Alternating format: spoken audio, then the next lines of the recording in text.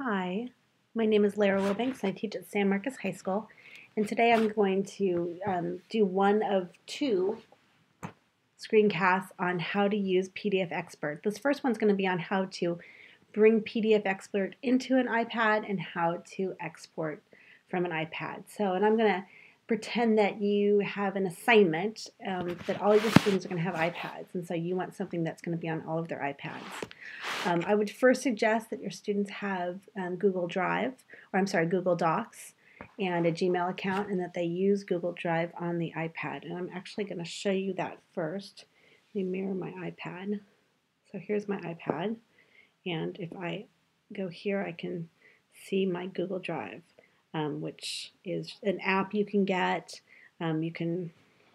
These are all the documents that are on my Google Drive right now, and you can share all the different types of Google documents. You can do PDF, you can share Google presentations, all of that. And it's a great way to just kind of move information from a computer to iPads.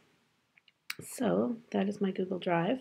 And now I'm going to show you, let me unmirror really fast, how to make a PDF.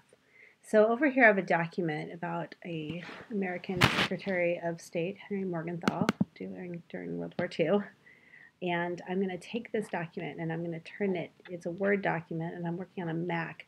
I'm going to turn it into a PDF, and it's really similar to do this on a Windows computer as well. You just go Save As, and then one of the options under Format is PDF. So I'm going to choose that. I'm going to save on the desktop. I'm going to click Save there so you can see it. And there is my new document, which is excellent. You can do this with PowerPoint presentations, and it saves the slides. Each is a different page if you wanted to upload that. You can upload these to EDU. I think that's a great way to get information, and students then can take their iPads and go to EDU and download them if it's in your resource folder, or if it's in an assignment that they can look at on their iPads, download it and put it into PDF Expert that way. I'm going to just to demonstrate different things, I'm going to use my Dropbox, because that's, as a teacher, what I use a lot. I have the Dropbox application both on my computer and on my iPad. I'm going to take this and drag it over into my Dropbox, and actually I already have it there, so I'm going to just replace it with a new copy, and there it is right there. And so now it's in Dropbox. I'm going to go ahead and close my Dropbox, and I'm going to go back to the iPad and demonstrate from there. Mirror my iPad. Okay, there's my iPad. So I put this document in Dropbox, and again you can see right here I have both Dropbox and I've got Google Drive, both apps. Oops, sorry, I have to click the home button right there in Productivity, and I could use either. I could email it to myself, I could use EDU to upload, any of those would work. But since I put it in Dropbox to show you something different, here it is, open the same document as a PDF in Dropbox. And then when I'm using the Dropbox app on the iPad, usually one of these buttons over here on the right hand side is your open. So here we go, the farthest right one is open in. And I can choose what I want to open it in, and I'm going to open this in PDF Expert. There we go. Okay, so here it is in PDF Expert. There we go. And I'm not going to demonstrate PDF Expert on this screencast. I just want to show you how to bring it into PDF Expert and how to export it out of PDF Expert. So let's say now you had your students work with it and you've had them do some annotating of the text, and they took some notes here, and then maybe they also did some typing here, typed their notes.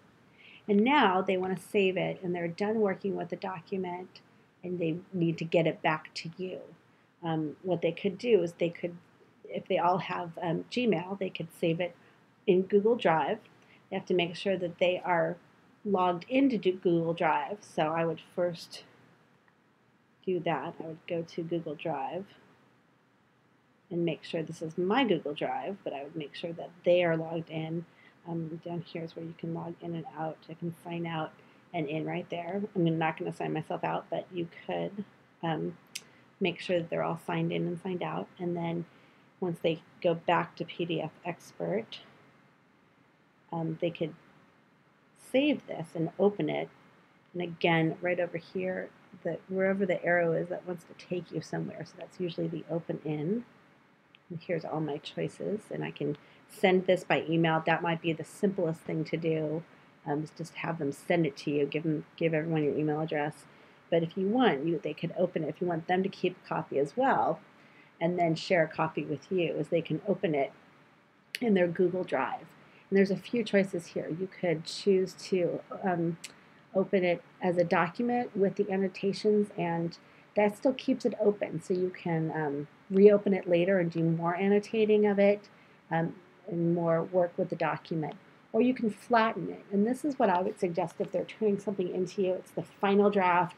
This is due. They're not going to do any more work with it. I would suggest that you choose to save the file format as a flattened document. Another option is just to choose the annotation summary, which is just a summary of the annotations. I don't find this very easy because it's just a list of what they wrote down and what they did with the document, but I need to see the document to see what they, where they did the highlighting, where they did the underlining, where did they put their notes. So this is something I probably will not use, but I'm going to choose the flattened document right now. Whoops, there we go. And it gives me this option of where to open it in, and I'm going to, and I just want to show you this too. Sometimes you have a lot of apps, like I have a lot of apps, it gives me a lot of places where I can look at PDFs. So these little dots over here show me that there's actually more options. So I'm going to go over to, here we go, my two favorites, Dropbox and Google Drive. So I'm going to go over here and choose Google Drive. And it should open it in Google Drive. Let me try that one more time. Button copy. Oops. Google Drive. There we go. And now we'll open my Google Drive right away and ask if I'd like to upload this item. And yes, I'm going to upload the item. And it should be uploading. Let's see if I can maybe look for it. And there's the document right there. It's this one that's Henry Morgenthau document. And then they could open the document and they can share it with you. So, which would be easy to do, share with me or share with someone else. And so that's how you can get documents into the iPad to work with PDF. How students then can take the work they've done with PDF Expert and they can put it back into their Google Drive. And again, you have other options. They can also email it to you, or if they have Dropbox, they can log on to Dropbox. The real big key is to remember to have them log into Google Drive, and then especially if it's not their own iPad, to make sure that they log out of Google Drive, which is a very good habit to get your students in, both when you're in the computer lab or working on the iPads. Next, I'm going to demonstrate how to actually do some work with Google Drive.